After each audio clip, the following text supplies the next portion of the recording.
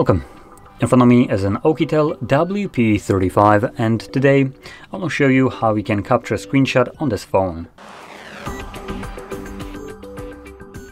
So to get started, you will want to open up content that you wish to capture, and I'll be using home screen as an example for this, so it's already open and visible on my screen.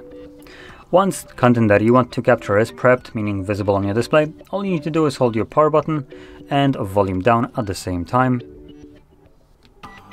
You'll have a flash along with a pop-up with edit and share and edit options. And this pop-up does disappear after a moment automatically. Once it does so, you can find the captured screenshot in your Photos application. And I'll just close this. It might not be visible in your Photos tab, so you might need to navigate right here to Collections. And in here you'll most likely find, there we go, a screenshot album. I'm going to click on that, and here's the screenshot that I have captured a moment ago. So there we go. Now, with that being said, if you found this very helpful, don't forget to hit like, subscribe, and thanks for watching.